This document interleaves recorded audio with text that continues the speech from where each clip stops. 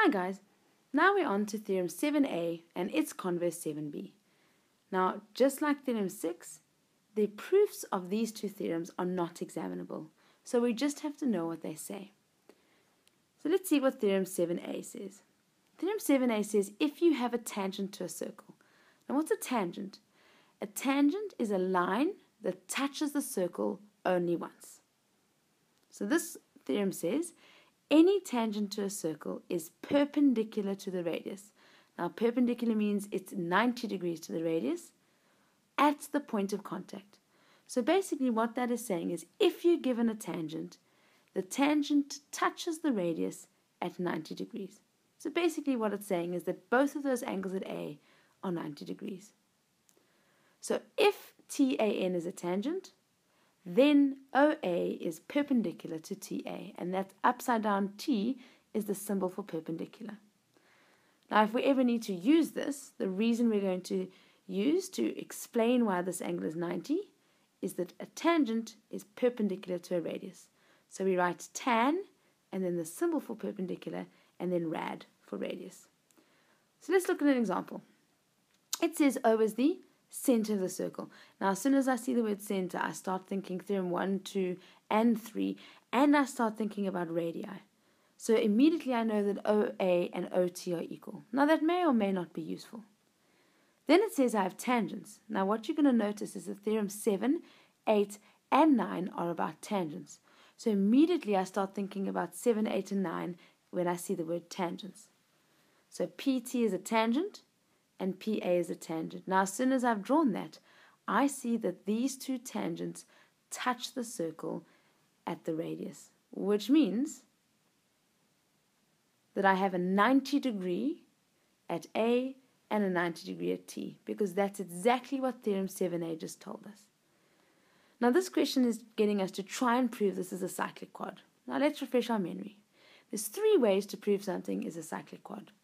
Number 1 is what I affectionately call butterfly angles. So that was theorem 4b. If you can prove that you have angles in the same segment are equal, then this is a cyclic quad. Now, I don't even see that shape there, that butterfly shape that's needed for that. I don't see that here. So this is probably not applicable in this case. Second way to prove something is a cyclic quad is that the opposite angles add to 180 degrees. That was theorem 5b. And the third way is exterior angle equals interior opposite angle. If we can prove that, then our quad is cyclic. Now, that was theorem 6b. Now, from what I've already filled in on my diagram, what I've figured out, I can immediately see that reason number 2 is what I'm going to go for here. I can prove that these two angles, A and T, add to 180 degrees. So why was that 90? I need to explain that. Angle OAP equals 90 degrees because my tangent is always perpendicular to my radius. So that's theorem 7a in action. Now I need to explain where the other 90 degrees come from. And it's exactly the same thing. OTP is 90 because my tangent is perpendicular to my radius. Now that's perfect because that means that these two angles add to 180 degrees. Well, that means that OAPT is a cyclic quad. And my reason, because I've just proved that my opposite angles are supplementary. So let's have a look at theorem 7b. And again, the proof of this is not examinable. Now, this is a very strange theorem. The number of times that this theorem comes up is quite rare. This theorem is about proving that a random line is in fact a tangent to the circle.